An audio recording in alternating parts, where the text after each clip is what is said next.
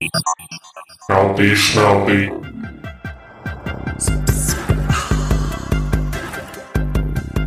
Hey there, and welcome to Healthy Schmelty, the fanciest, schmanciest public health podcast this side of the interwebs. I'm your man, Rishi B, and this episode is about the Trumpcare bill, which was first known as the American Health Care Act when it was in Congress, and now it's known as the Better Care Reconciliation Act, as it currently awaits its fate, and also last-minute changes in Senate. Gotta say, Better Care Reconciliation Act is a better name than American Health Care Act, IMO, as the kids say. Full disclosure before we get into it, I am a master's of public health, and I work in the healthcare industry. And one time, I saw under my 6th grade teacher's blouse when she was leaning forward. I could have turned away, but I didn't, you guys. I decided to dive headfirst into that blouse. Feels good to be open. Feels good to let loose.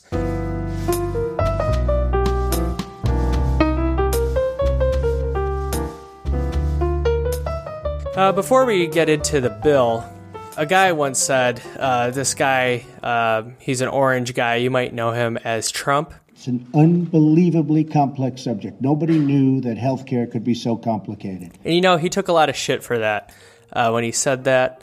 He took a lot of shit from the 70% of America who's not, who's not part of the Trump cult. But he took some flack for that. But you know what? I gotta say that healthcare doesn't have to be all that complicated if you accept that all American citizens should be covered. Because if you think that they do, then it really doesn't have to be all that complicated if you think that and you're drafting a healthcare bill. It only gets complicated when you don't think that all Americans should have healthcare insurance, meaning single payer, meaning most likely that Americans would be paying that via taxes. Now, putting aside increase in taxes, single payer does have some benefits because everything that's being debated right now is due to the fact that when you're drafting a healthcare bill that doesn't acknowledge that all Americans should have healthcare, just on the basis of being an American citizen, then what you have to do is figure out what to do with the people who aren't insured and are seeking healthcare coverage. Because a lot of times, that's what we're all paying for, who have healthcare insurance. In one way or another, that payment for these people who come in, those catastrophic surgeries and those Grey's Anatomy episodes, someone is paying for that. And so if they had healthcare insurance just from being an American, we wouldn't have to worry about that. But because we have to worry about that, that's where all this complication comes from. And it's interesting, back in the day, let me take you back to November 2016. Can you all do that? You have no plan. Oh, I do. Secretary, in fact, you have no plan. In the news and stuff, things got very heated. And in America, everything was super politicized, very heated. In my memory, which isn't that long, but in my memory, it's the most heated presidential race that I can remember, and so much so that opinions were flying even at my workplace. One time, I was talking to someone, a colleague, and it turns out they were a Trump supporter. And over the weeks before the election, and even actually after the election, we got to talking with each other, and actually we came to respect each other, which was very interesting. It's very interesting talking to someone on the other side. They become less demonized. And we were talking about how healthcare should be. It was very surprising to me that he came to the conclusion that single payer would actually be very helpful. And this is a Trump supporter. This is a conservative guy. Pretty much he came to that conclusion because a lot of the work that we do, he and I, stems from the fact that there's a lot of differences when you're dealing with different companies who are providing care. And so we, as being healthcare industry workers, we have to do work that acknowledges the differences in different companies. Being single payer, if everything was coming from the government, it would all be one uniform location that we would be dealing with. So that would make our jobs a fuck of a lot easier. Please excuse my French.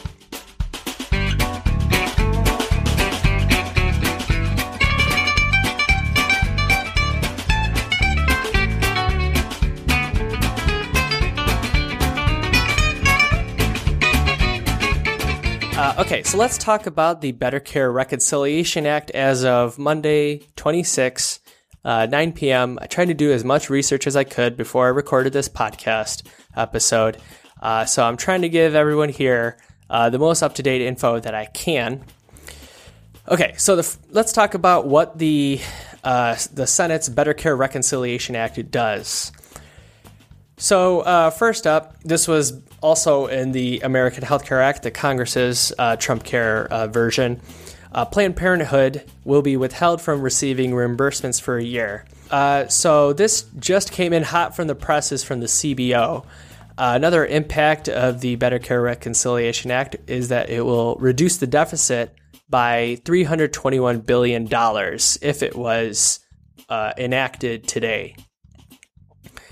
So just to put that in perspective, the CBO also projects that that America's deficit for this year will be $14.8 trillion. So if that projection of the $321 billion reduction in deficit holds, then Trumpcare would make the deficit by the end of this year $14.5 trillion. Interesting keeping these numbers in perspective. And man, talk about making $321 billion look small. $14.8 trillion to $14.5 trillion? Holy cow, if I had $321 billion, you guys kidding me? I wouldn't be doing this podcast. I'd be paying my mom and dad to do the podcast for me. Anyways, another impact of the Better Care Reconciliation Act is instead of the mandate, people will be offered incentives to buy healthcare insurance through tax credits based on age and income.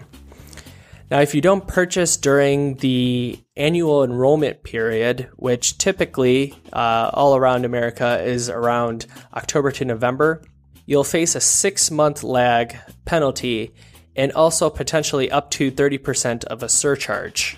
Just a little note about the credits that are being offered by the Better Care Reconciliation Act. They target younger, healthier people. So it'll be less of a benefit for you if you are older. So that's kind of what we know. It keeps some of the subsidy system that the Obamacare, aka the Affordable Care Act, put into place. That'll stay in place for about 2 years. And just in general, a lot of the policies of the ACA have been kind of shifted where they're guaranteed now.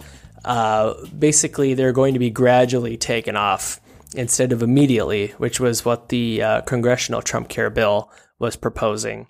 So if we're talking about what the rest of the impacts of the bill are, well, it kind of depends. So first off, and shouldn't come as a surprise to anyone who's been keeping track of this stuff, it depends on if you have pre-existing conditions. So just to keep things in mind, where we're going and where we're going from, the Affordable Care Act said insurance companies can't deny or charge more for the same plan. Now, the Better Care Reconciliation Act keeps the denial mandate, so insurance companies can't deny anyone, but it allows states flexibility as far as what coverage people with pre-existing conditions get. The impact regarding that will depend on what state. If you're a person with a pre-existing condition, it'll depend on what state you're buying healthcare from, and it will depend on the insurance company in reality. It will also depend, the impact of this bill will also depend on if you're a woman. So states can opt out of having all plans require maternity care, so women could pay more for their plans. And also the tax credits and subsidies and all that stuff that's being offered to people to help pay for healthcare insurance. You can't use tax credits towards abortions.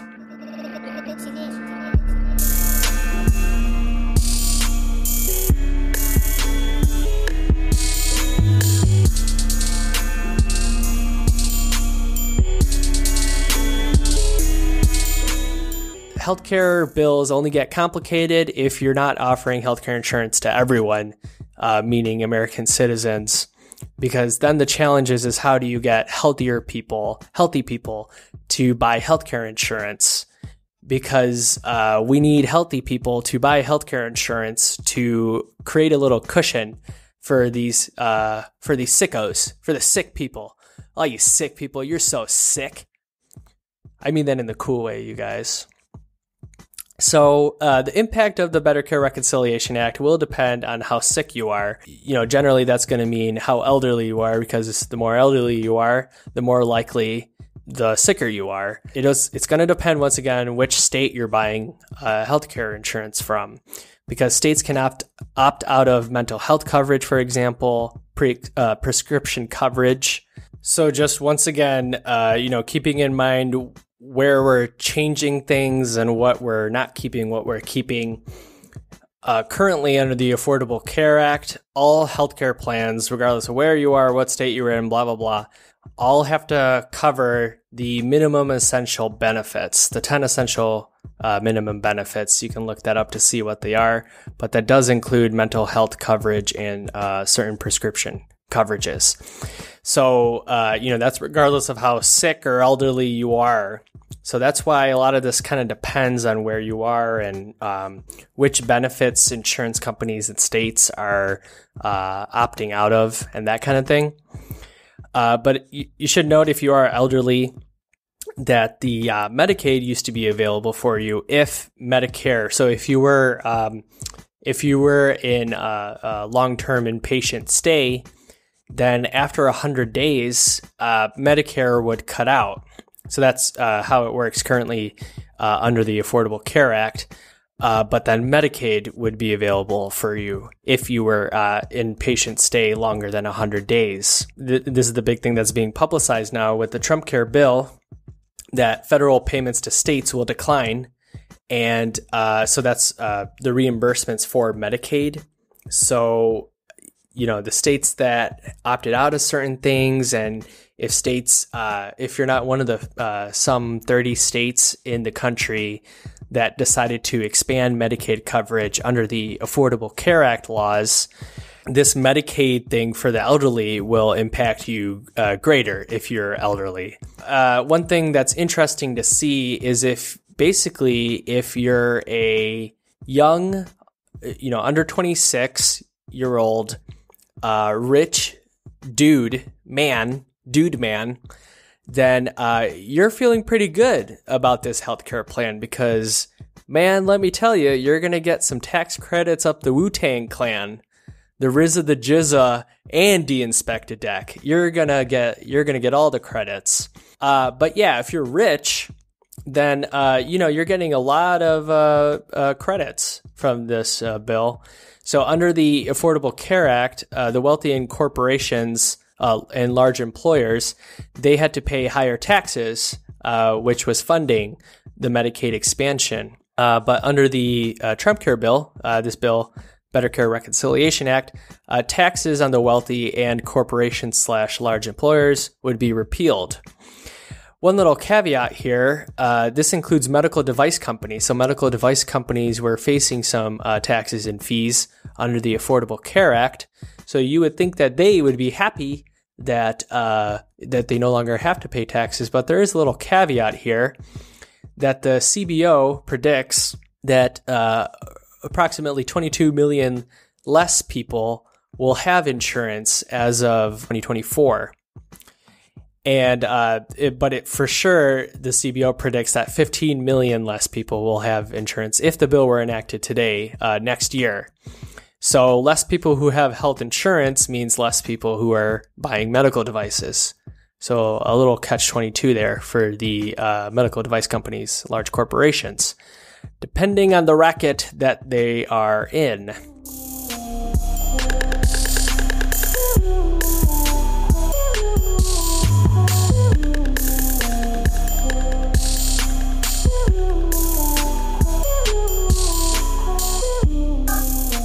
If you're not rich, once again, things are getting a little complicated, especially if you're poor. So if you're in the 31 states and also District of Columbia that expanded Medicaid, pretty much if you're in Arkansas, Illinois, Indiana, Michigan, Montana, New Hampshire, New Mexico, or Washington, you can expect drastic changes more quickly. The federal funding will phase out starting for Medicaid, will phase out starting around 2021 and will cut off completely at 2024. Tax credits, which were once available for those at 400% of the poverty line, you will be at 350% of the poverty line. If you're there, then you will receive tax credits.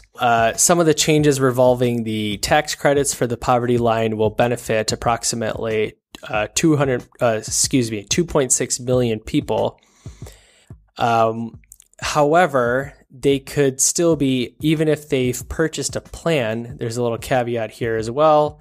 Caveats everywhere with this bill, but even if you're one of the extra 2.6 million people who benefit from the poverty line changes with this Better Care Reconciliation Act, which was a big change that Mitch McConnell made for this bill after he faced some opposition from within his party. So even if you benefit from that in order to purchase a plan, you could still be unable to afford the premiums that are after you've purchased a plan.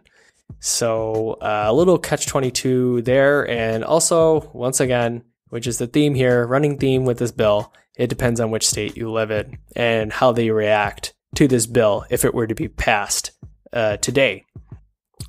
If you're an adult under 65 due to changes in the subsidies, the oldest under that range would pay up to 5 times more than the younger people, or approximately 16% of your income before you can get any credits or subsidies. This was 9.5% under the Affordable Care Act. So like I mentioned, if you're a dude man and you're under 26 and you're rich, I'm rich, biatch, then you're feeling pretty. You're feeling pretty. Also, if you're an HSA account holder, then you're feeling pretty as well, because HSA account holders will get boosted tax breaks and raised contribution limits. It allows HSA funds for non-prescription drugs. This is the Reconciliation Act. It allows funds for non-prescription drugs where currently it does not. However, drugs that help with chronic conditions will still be blocked off.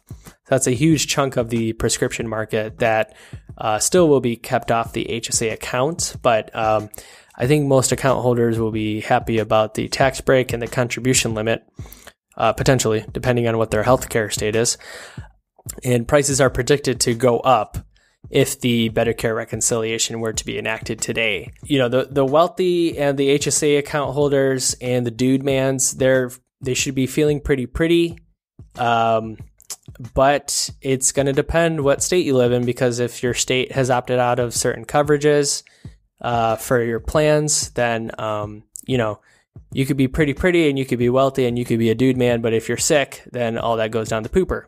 So there's another public health podcast called Medscape, and they did an episode recently about what do doctors really think about the Affordable Care Act. But they mentioned that most of the doctors they talked to mentioned that the Affordable Care Act should be tweaked. And they mentioned that patients have better follow-up after trauma and catastrophe because of the Affordable Care Act. It's interesting to note that a lot of doctors agreed that Medicaid expansion has made things better for doctors overall because they can provide more follow-up. Outpatient care for mental health has greatly expanded, and improved speed of receiving care has expanded as well for major things like strokes and cancer.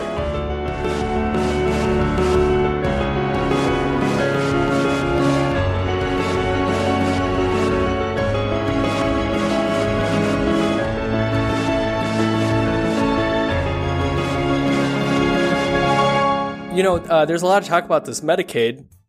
What is Medicaid covering? Who has Medicaid? This is an interesting little thing here. 20% of America, approximately, is on Medicaid. So that's 74 million people. And currently it covers about 33% of America's children, and it's covering 50% of all births. Medicaid also covers about 66% of nursing home residents, many of whom are middle class and spent all of their savings on care before taking advantage of the eligibility for Medicaid. So this is just something to keep in mind because Medicaid cuts will increase premiums for people who buy independently. And, people who need long-term care for things like cancer and chronic conditions, when insurance companies aren't footing the bill, Medicaid is sometimes the thing that saves the day. Better care for people before they go into the ER and before they go into the hospital. That is a factor that plays into keeping the rest of our premiums down. Okay, so that's the little spiel there about the Better Care Reconciliation Act. But where they at, though? Where are they at today? As T.I. would say, where they at, though? Where they at, though?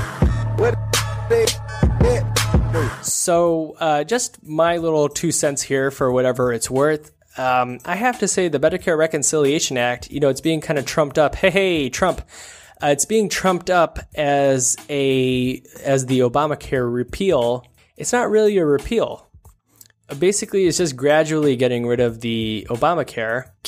So it got rid of the tax mandate because it's a fee that was forcing you to buy healthcare insurance. So the Senate got rid of that, but then they put in this coercion that you're going to have to pay a 30% surcharge, and you might have to wait for 6 months. So you're not only now are you paying a fine, which is what you were doing in the first place with the Affordable Care Act, you're paying a fine. So now not only are you paying a fine, you now have the penalty also of waiting 6 months before you get health care. So I don't know whose great idea that was. Currently, I believe there is a lag before your plan goes official if you buy healthcare insurance outside of the enrollment period. But it's not 6 months. I can guarantee you that. If this is why you're supporting the Better Care Reconciliation Act, you really should check yourself, because really what this is doing is doing a couple quick fixes that, a lot of conservatives have been talking about that needs to be done. It's doing some of those things, but it's kicking the can of repealing down the line basically to 2024, 2026.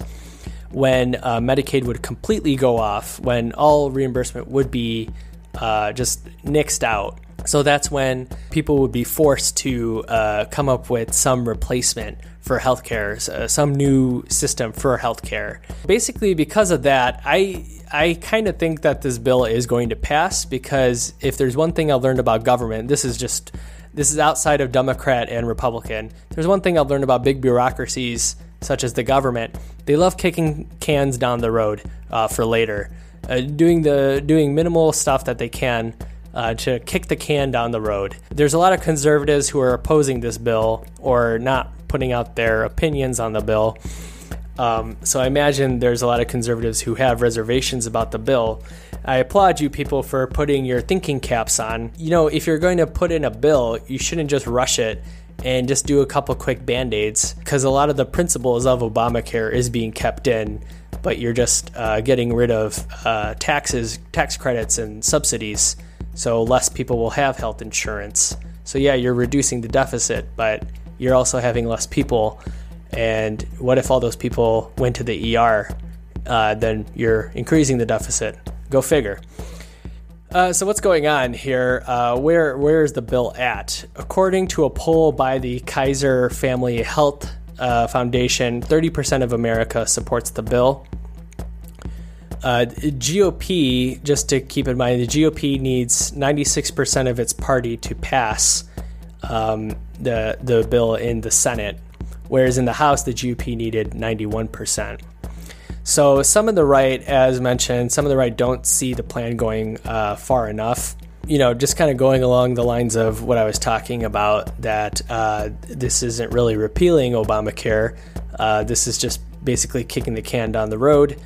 Conservative writer Phil Klein of the Washington Examiner, he said, the proposed legislation reads less like an Obamacare repeal bill and more like an Obamacare rescue package. So if you're a conservative person, that is something to keep in mind. For the record, Rand Paul of Kentucky, Mike Lee of Utah, these are senators, by the way, so Senators Rand Paul of Kentucky, Mike Lee of Utah, Ted Cruz of Texas, Ron Johnson of Wisconsin, have all but came out and said that they have strong reservations about voting for this bill this week, which is what Mitch McConnell wants. I saw online that Mitch McConnell most likely will put this bill for a vote either tomorrow, Tuesday, the 27th, or Wednesday, the 28th. Other senators who've expressed reservations are Susan Collins, Lisa Murkowski, Dean Heller, Rob Portman, and Shelley Moore. They've all voiced their reservations. John Kasich, Republican governor of Ohio. I have to applaud John Kasich here. He was one of the first people, Republican people, to come out and say that, hey, man, we got some problems with this bill. And he started this with the American Health Care Act when it was in Congress. He said that he's not opposed a Trumpcare bill. It's not that just because it's Trumpcare he doesn't want to pass it. It's just this particular bill, he has some strong reservations about it. And he also mentioned that some of these, and actually a lot of people have commented about this, that the way that the bill was proposed in secret and all this kind of thing, the way it was drafted, and pretty much it was made public just like 2-3 days before it's going to be put to a vote, he thinks that that's pretty shady. And he said the bill might do better if it went under some negotiation with Democrats. Go figure. Negotiating with minority.